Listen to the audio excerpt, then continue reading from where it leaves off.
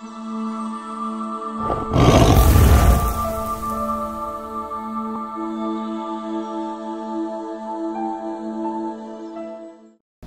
Nations Youth and Students Association of Bangladesh and Ministry of Foreign Affairs of the People's Republic of Bangladesh are going to co-host an event, an exciting one for the youth from across the world. It's called Bangladesh International Model United Nations 2015 for the second time. And as you all know, Bangladesh as a top achiever in climate change agendas, and also the Millennium Development Goal as a top achiever of MDG targets that was set out back in 2000.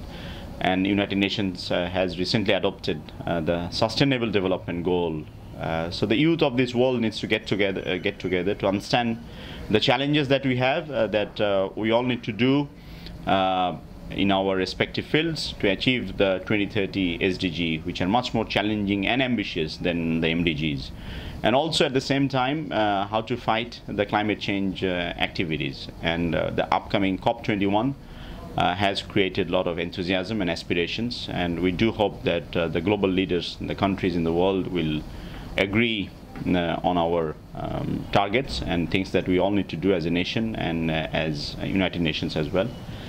So please do visit Bangladesh and join this Baimun conference, because this is not only happening in Bangladesh, but it's also taking place at a time when the weather is good to visit. And there are many more exciting places to visit. So I welcome all of you to join the conference and make your contributions and take out your Bangladesh experience that you can copy in your own countries.